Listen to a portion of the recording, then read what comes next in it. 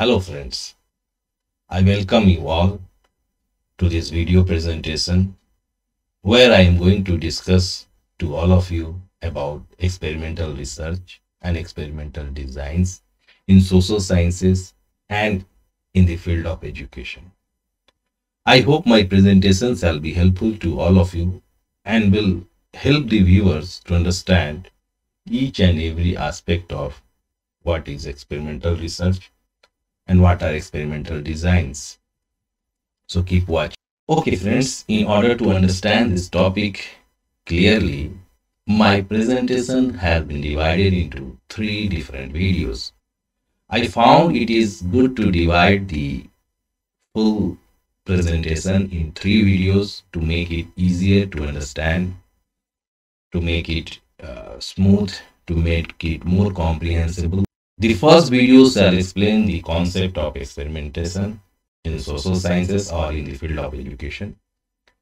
The second video will be about threats to experimentation, and third will be on different designs in experimental researches. To understand this topic clearly, I shall advise the viewers to watch all these three videos carefully and properly. It shall definitely help them to understand the topic in complete. It shall also help them to remove the misconception in the field of experimental research. Okay, in this present video, I will be discussing the basic concept of experimentation and experimental designs. While explaining the concept of experimental research in the field of social sciences, we need to discuss different aspects of it. So we need to understand the basic meaning of experimental research and develop a clear understanding on it, as well as we have to understand the characteristics or nature of experimental research in the field of social sciences. Further, we need to understand different key terms related to experimental research or experimental designs like independent variables, dependent variables, confounding variables, extraneous variable, intervening variables, etc. There is also the need to understand different other related terms in the field of experimental research like manipulation, control, randomization, treatment. So let us understand it in the further videos. We will try to understand each of them one by one. Let us first get the concept of experimental research. So as we can see that in experimental research, the researcher manipulates at least one independent variable or introduces one independent variables while controlling other relevant variables and observes the effect on one or more dependent variables. Let us take an example. Suppose we want to study the effect of activity-based learning on the achievement of the elementary class students. Suppose class 8. Hence, we need to use, or the researcher has to manipulate or make use of activity-based learning on the elementary school students under certain conditions, or we can say control conditions, like duration of the class 35 to 40 minutes as it is in regular class. Also, suppose we want to compare the effectiveness in relation to the control group where we are giving them regular traditional lecture based classes. And then the control conditions will mean that topics of science dealt in both the experimental and other group has to be same. Thus, while using the independent variable, in this case activity based learning, we see if the student's achievement in science, that is the dependent variable, changes significantly or not in comparison to the student studying through traditional method. I hope now you are able to understand what we mean by experimental research in social sciences and particularly in education. Although it is quite an ambiguous idea when we talk about experimentation outside the laboratory setting, yet experimental design is often taken within social science as the embodiment of the scientific method, and if the social sciences are to reach the maturity of natural sciences, social research should seek to emulate this approach or paradigm. Simply, if you want to make research in social sciences or education scientific and objective oriented, we need to try and use more and more of experimental research whenever it is possible. This whole idea, which I explained earlier about studying the effect of activity-based method of learning on achievement in social sciences or in science of elementary students, can be also seen in this flow diagram or particular picture. Here one group is exposed to activity-based learning and the other group is exposed to traditional classes. So after the experimental exposure is complete, or after when we are completing the activity-based lessons in experimental group, we can have the post-test, and the post-test results can be compared to study the effectiveness of activity-based learning in comparison to the traditional approach. And then we can establish the causal relationship between the activity-based learning and the achievement in science. Now we will try to learn and understand different key terms related to experimental research so that we can be in better position to understand experimental research.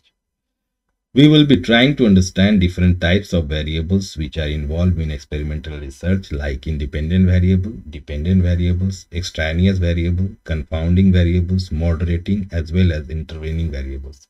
It also has to be understood clearly that basically we need to understand the two main variables, that is independent and dependent variables, so that we will be in better condition to understand the concept of experimental research.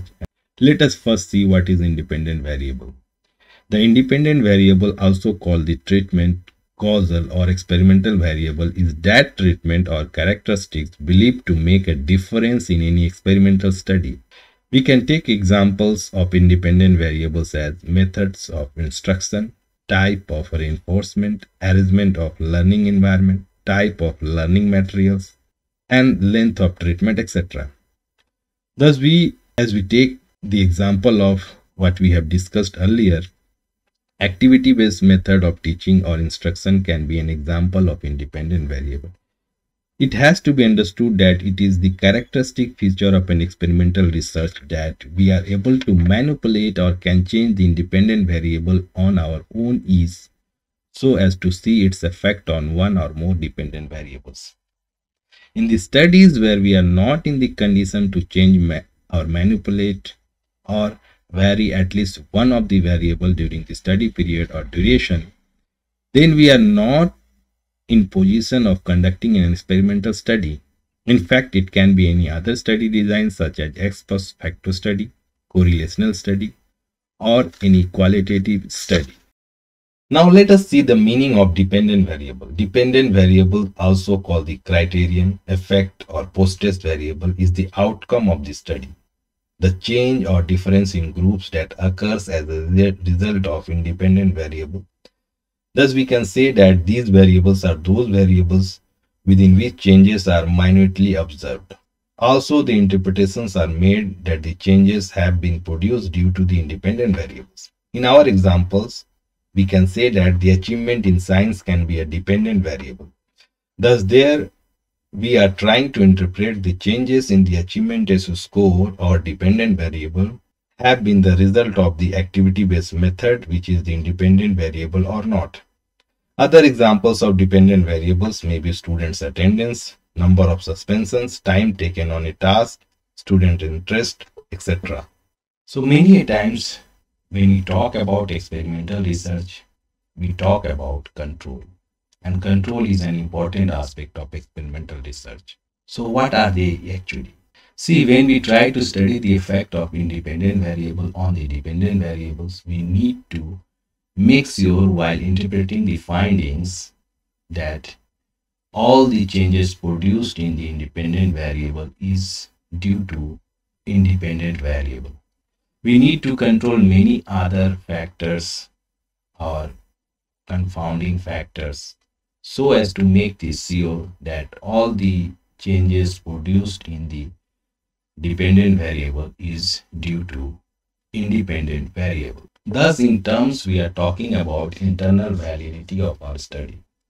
Internal validity of experimental research or any research. We will talk about that in some other part of the video. We can very well understand that during a natural science research in laboratories, we used to control many factors like temperature, pressure, etc. so that whatever our research findings are, they are valid. Similarly, in the case of research in social sciences, we need to take care of many things like room size, time of teaching, content of teaching, lighting facility, etc. so that our research findings are valid. We can understand that suppose while conducting activity classes in the experimental group, we are allowed to take only the last period. Whereas in regular classes in the control group were taken in first period. It is quite obvious there will be some undesirable effect due to this change of timing of classes. Hence, either we need to take the experimental classes in the first period or the regular classes in the other group has to be also taken in the second half of the school. So I hope you have understood what is the meaning of control. We need to control the conditions which are undesirable so that whatever interpretations we are making related to independent variables relationship with the dependent variable is valid one. You can see the photo diagram which is showing the importance of control in any experimental study. We can see that the experimental group is feeling sorry to have classes of science in the last period, whereas the control group or the other group is getting the traditional treatment or regular classes in the first period and are happy to attend the science classes. Seriously, this shall negatively influence the study findings and thus need to be addressed carefully or controlled carefully. Now, there are some more categories of variables that we need to understand when we are trying to determine the success of any experimental study. The first among these are known as extraneous variable.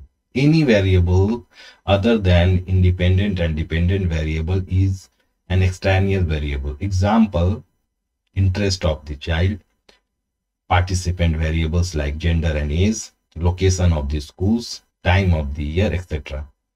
These variables may or may not influence the findings of the study. It all depends upon the variables under investigation, the composition of group, etc. that if it is going to influence the study in any other way or not. You will understand it when we conduct an experimental investigation. In our study, suppose the group receiving the experimental treatment, that is activity-based learning, they are having classes in ground floor, whereas the control group, they are getting classes located in the first floor or in the second floor. The location of the classes does not matter a lot here. But if there is one group, there is only the girls participants are there, and in the other groups only the boys participants are there, then definitely gender has some influence on the study findings. So it need to be controlled. We have to see what we can do about this particular variable, that is gender. We will be able to decide about them only when we are knowing about the nature of the experiment, the design of the experiment, and the variables which are under investigation. So once we understand this, then we are able to control them and conduct our experiment in proper way. Okay friends, now while understanding the variables involved in experimental research, there is a very important category of variables known as confounding variables. It can be defined as a specific type of extraneous variable which causes interference in the effect created by independent variable on dependent variable and thus confounding the results of the experiment. These variables may be anything like interest of the child, learning styles, learning resources, or environmental variables like temperature, noise level, etc. As we can see that these variables are bound to create effect on the study, and the researcher need to take care of these variables while conducting the experiments. Appropriate measures need to be taken up so as to control these variables. As for our previous example, interest of child for science is indeed a confounding variable and has to be taken care of while conducting the research and interpreting the findings. Further, let us know about intervening or mediating variables. A variable that explains a relation or provides a causal link between other variables, also called by some authors mediating variables or intermediary variables. Let us take an example. The statistical association between income and longevity needs to be explained because just having money does not make one live longer. Other variables intervene between money and a long life. People with high incomes tend to have better medical care, and those with low incomes are not having such type of medical care. Thus, medical care is an intervening variable. It mediates the relation between income and longevity. So, medical care need to be explained while we explain the relationship between income and the long life of a particular person. Dear friends, another category of variables are named as moderating variable. A variable that influences or moderates the relation between two other variables and thus produces an interaction effect. It may increase or decrease the effect of independent variable on the dependent variable. Let us take the example from the same problem as we have been discussing. That is studying the effect of activity-based learning on students' achievement. It is always true that if there are enthusiastic children who are very much interested for science classes, it is very much sure that their achievement level may increase. And if the group consists of dull, non-interested child, their achievement level tend to be lower. Similarly, if the investigator or the teacher possesses very high teaching effectiveness, then too it is true that the students will achieve higher. So this type of moderating variables needs to be studied in relation to studying the effect of independent variable on the dependent variable. We will now see certain set of terms which are directly related with the experimentation. These terms are like manipulation, control group, experimental group, randomization, and treatment. Let us first see what is manipulation. Manipulation and treatment are close terms associated with experimentation. Experimental manipulation describes the process by which researchers purposefully change, alter, or influence the independent variables, which are also called treatment variables or the factors. Whereas in an experimental research, treatment is something that is administered to experimental group. In our example, activity-based method and taking the activity-based classes lessons in different order or scheme etc. can be termed as manipulation. Thus, where treatment is noun, manipulation is a verb. We can thus recall that independent variable is also called as manipulative variable. Control is another key term related to experimental research.